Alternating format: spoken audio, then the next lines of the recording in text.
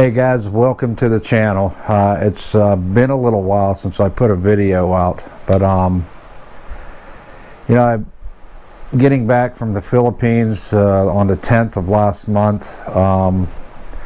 Actually, I haven't really picked the cameras up at all. I think that reason for that is with having almost 500 videos, I was starting to feel just a bit burnt out. And I needed to just take some time for me, you know what I mean, for me, the wife. I just needed, I think, to try to get my head straight a little bit on what I wanted to do. And I'm still, to be honest with you, my channel is based on all kinds of stuff. So I don't know where this takes me a lot of times, but that's the reason why I haven't been putting a whole lot of videos out. I've been really just with getting back into work. You know, I'm back out on the road. I'm getting a ton of hours again, so I just needed to take a rest, you know, from doing any filming or whatever. But here we are. So, you know, some of the videos that I put out, I've had, you know, quite a few people commenting on them, and you know, I noticed this time going to the Philippines, I didn't really have, I don't know, I just didn't have the drive that I usually do. I had the drive to be there. I had the drive to want to go and do all kinds of stuff. It was just, when it came to me making the videos, I found myself, it was really weird, I found myself not wanting to film as much. I don't know, I guess I just wanted to enjoy myself, because when you have camera in hand all the time, you miss out on certain things because you're too busy recording and you know, trying to you know, catch footage of different things. And so I don't know, I just was like, you know what, I'm going to put the cameras down and I'm going to try to enjoy the rest of the time that I have here. And the other thing too I noticed was on this trip here, I even felt different. It wasn't like the same from prior years of going to the Philippines. What I mean by that is, with after having the heart surgery, with taking different medications, I felt different. It was just different to me, but I still, you know, didn't let that get in the way with me, you know, going and having the time of my life. It was just different for me. It just felt different. That's the best I can describe it. But anyhow, on some of the videos I put out, I had somebody that commented, and this sort of thing here really kind of gets under my skin when people leave comments. And you know, this gentleman here states, you know, I don't understand why white Caucasian men, why they are going into these areas of the Philippines, like, I guess he means towns, whatever, and stealing the locals from the Philippine men. And I just was like, well, wait a minute, stealing the women from the local men. I can assure you I didn't steal anything.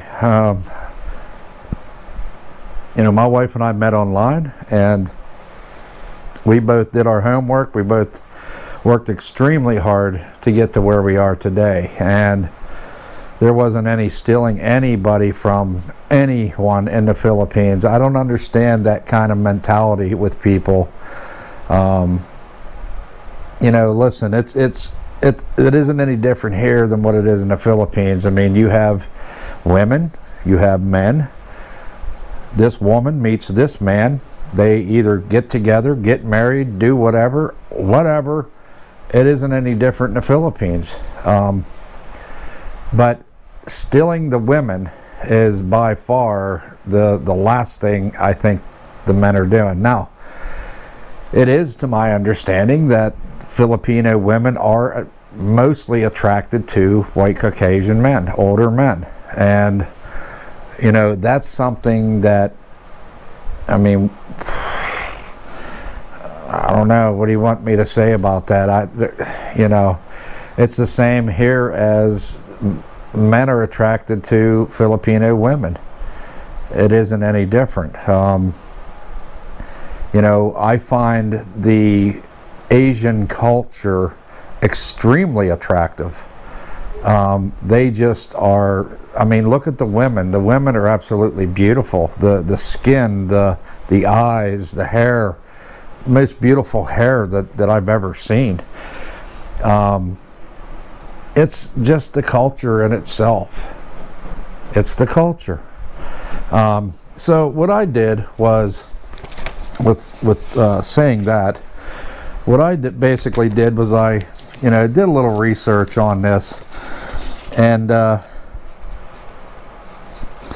it's really funny because, you know, a lot of people have the wrong impressions on two different cultures or two different people coming together, and, you know, one saying, well, there's only certain reasons why a Filipino woman would want to get with a Caucasian white man. And starting with number one would be, we Filipinos are only after the all-powerful white man passport. And I'm gonna sneeze. Excuse me. If they want to go abroad, they're going to find a way, right? Yeah, we're resourceful, and we'll do whatever we have to reach our dreams. We don't need the white man's passport to get us. You know, once again, this all falls on people that have usually the wrong impression. And one of the things that I noticed is that most people that leave these comments know very little about the culture itself. They don't know anything about the country, the people, nothing. So it's rather interesting on how people are so judgmental on how people look and what they think. What they think is what is happening. Two would be, we Filipinos are only after white men's money. Well, I can assure you that when my wife and I got together, it wasn't about the money. I can assure you that. I worked for an auto dealership. I worked for Audi, and I did not make a ton of money. Okay, I have a whole different position now where I do make better money, but I by far am not rich. Okay, so that's totally out. And one of the things that I have to say is that my wife, when we first met, we talked by video every single day for about a year, and not one time has she ever asked me for money. So there you go. I'm not saying it doesn't happen. It does, but those are usually, you know, signs to watch out for if you know what you're doing. White men like us because we're submissive and don't speak up for ourselves. Well, let me tell you that is absolutely incorrecto. Filipino women do speak up for themselves, okay? And in fact, my wife is quite brilliant. She is very smart, she's very attractive, she's beautiful, and she does speak for herself, okay? So I don't know where all this is coming from, but this supposedly is, you know, what and how some people out there are thinking. You know, that's the only reason why these people want to come to this country, or, you know, they say it's a ticket, a free ticket to America. Well, let me tell you something. America is not all what it seems to be. Okay, it's definitely not what it seems to be. It's really hard to live here. You have to basically work hard with very little play. Okay, just to survive, and that's reality. That is a fact.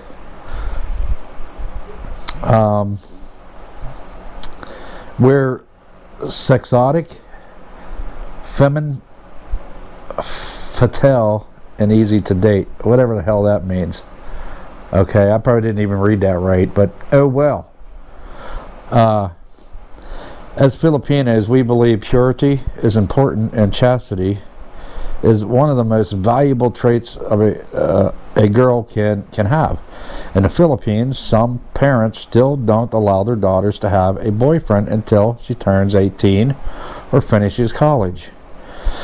The Catholic Church still doesn't support sex before marriage, and in some parts of the countryside, courtship still exists. The boy needs to impress the parents first before he's allowed to date the girl. There you go. I mean, that's in the Philippines. You know, one of the things that I said to my wife was, you know, when we first met up, I actually proposed to my wife on a white sand beach. Thank you. A lot of people don't like me for that. They were like, wow, you know, that's like a once in a lifetime opportunity. Well, I took that opportunity and I proposed to her, daggone it, on a white sand beach, and it was like amazing. But what I did was I went to her father and I asked him for his permission to have the permission to marry his daughter. Okay, and I just wanted to do it the way that I think we should do it, and not just jump into, you know, not to just jump into. Basically what I'm trying to say, guys, is you got to get to know each other before, okay? So I had asked my wife, I said, how does your mom and dad, I mean, how do they feel about me? What do they think of me, you know? And one of the things that she said to me that kind of struck me was, they know how sincere you truly are to want me in your life and for me to be your wife, because you boarded a plane and traveled across the world to come here, okay, to meet with them, which to them, that says a lot. Okay, that means that he's very sincere on, you know, wanting our daughter. So that kind of stuck with me. But I just felt it was important to get her dad's permission to take her hand in marriage. So, what else we got? White men marry Filipinos because they need a slave. Wow. Yeah, I'll take this one right here. She looks like she'd make a good slave. Come on, people, seriously. Now listen, man, I hope there are people, you know, I've actually seen it. I've seen where men expect a woman to not. Let me rephrase it. There are men out there that think that women's jobs in the home are basically in the home. You do everything in the house. You do everything for me. If I'm going to go to work, then you need to basically, yeah, that is what it is, a slave. You need to slave over me. That kind of stuff, y'all, pisses me off, because that is not what it's all about. Not what it's all about. So there is no woman that should be treated like a slave. Period. My wife, I've given her the opportunity to do whatever she wants. If you want to go back to school, I support it. You want to go to work, I support it. Whatever it is that she wants to do, I support my wife. I don't, you know, they say America, a land of opportunity. Well, it is. You can pretty much go and try to do as much as you can here. You can work as many jobs as you want. You can do whatever you want, basically, as long as you're, you know, not breaking the law. But yeah, no, I don't think so, y'all. Most Filipino couples that I know here, she's not a slave. So y'all got it wrong again. Next, we Filipinos are desperate and only hook up with creepy old white men. Am I creepy? Do I look creepy to you? Maybe when I first get up out of bed I look creepy. I mean, who doesn't, right? I don't know where that's coming from. They consider, I guess, that as being an old folks tale. So we're just going to leave that one alone. We're not even going to touch that. I think that's all the ones that I had written down. But anyhow, guys, yeah, so just wanted to touch on some of that stuff. Now listen, when I'm in the Philippines, it's perfectly normal. I believe it's perfectly normal because it's just 4 times that I've been to the Philippines. It's perfectly normal for women to approach you or to show an interest maybe in you, or there's that shyness that's in everybody there most of the time, and they really want to talk to you. I've seen it, it's happened, okay, and it's only because of the situation in itself. We have to understand that in the Philippines it is a lot different. It's not easy. It's not an easy lifestyle. It's very extremely hard. And who wouldn't want a better life, right? They all want a better life. Mom and dad wants a better life for their kids. The kids want a better life to be able to support mom and dad down the road. And it's just a different culture, different kind of lifestyle. The country is just absolutely, totally beautiful, but different. Unlike here.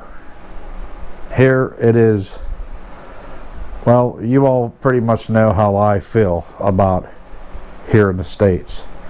There's a lot of problems here, a lot of problems. But, you know, I was talking to a good friend of mine he lives in Iceland, and he's working extremely hard right now. They will be eventually, a few years down the road, moving to the Philippines, and he asked if that's what I would be doing. And you know, I got to be honest with you guys, and I know I'm all over the place here, and that's just me, that, you know, that's what I do. I really badly want to go and live in the Philippines, but due to the medical circumstances there, I don't know if that's really the right thing to do. If you're somebody like myself currently that has undergone certain things, and I got a, you know, I have a mechanical valve, and do you really want to take that chance? You know what I'm saying? I mean, the medical field here, I feel, is really good. I mean, it's so advanced, and in the Philippines, you're lucky to even get in the door of a hospital.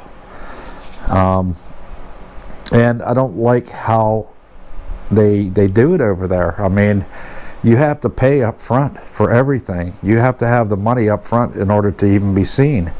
And I think, me personally, I think that's wrong. It's absolutely wrong that they do it that way. And maybe it's because of the overpopulated areas. I mean, it is very overpopulated there.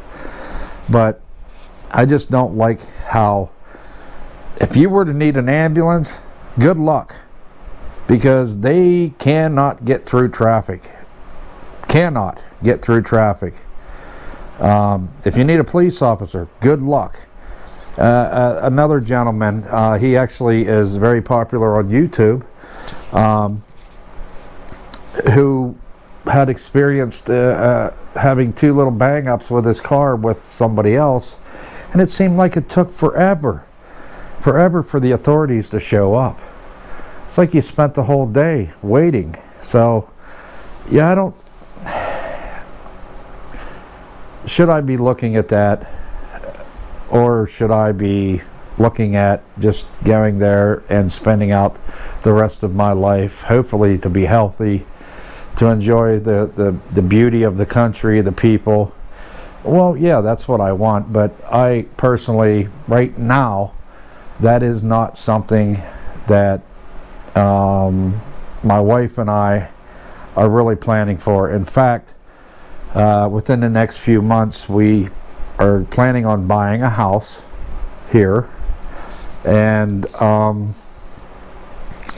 actually looking forward to having my first somewhat YouTube studio, and I'm hoping that things are going to really pick up then.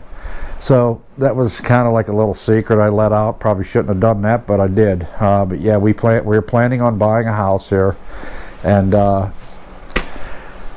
we just have to wait a little bit, and then we will be searching for that house. We actually have one house that we absolutely fell in love with, and we're hoping that it's still available in June or July. So there you go. But that's pretty much it, guys. I just felt that I was getting burnt out, and I needed to sit back and just reflect on where I was at. My videos, you know, I've been down this path numerous times. My videos are not really getting a whole lot of views, and you know what? It is what it is. I'm not expecting to be some YouTube star. I'm not looking for that. I am, though, very extremely happy that my channel is way over 1 million views, and that right there is very impressive even to myself, because I never thought I'd ever see that, but there it was. But as far as the trip in itself, I just noticed that I felt a lot different this time. I didn't really have the oomph like I did before in prior years on getting all this footage. I don't know, I just wanted to just sit back, relax, have a couple of beers, and just enjoy my stay. And that's what I did. That's why the videos you see that are coming out still from the Philippines are probably not the greatest, because honestly, guys, I did not really get a lot of footage. And unfortunately, the first 4 or 5 days we were there, it was just steady downpours the whole time we were there. So couldn't do a whole lot when it was raining. And maybe that, I don't know, maybe that had something to do with it. But I just sat back, relaxed, and thought, it is what it is. Maybe on the next trip I'll be able to bring in better footage. So with that being said, I want to thank you guys, and I will, from this point on, I'm going to be putting out more videos. I'm back into the groove here, and I hope that you guys will subscribe and you will share the video, and don't forget to hit that bell so that you know when the next video is coming, and share it, daggone it, share the video. You guys could help me expand my channel by throwing me out there to your friends and things like that. That would be super duper help to me.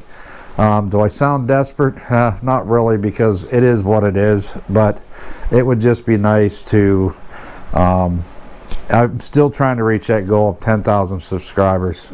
I got a long ways to go, but anyhow, it is what it is. So peace out. Talk to you guys in the next video, and take care of one another. That's important. Oh, and also it is my wife and I's wedding anniversary today. So yeah, we're going to you know what I'm saying, we're just going to go and have some fun here today when she's actually working. But 6 year wedding anniversary. So I'll talk to you guys in the next video. Peace.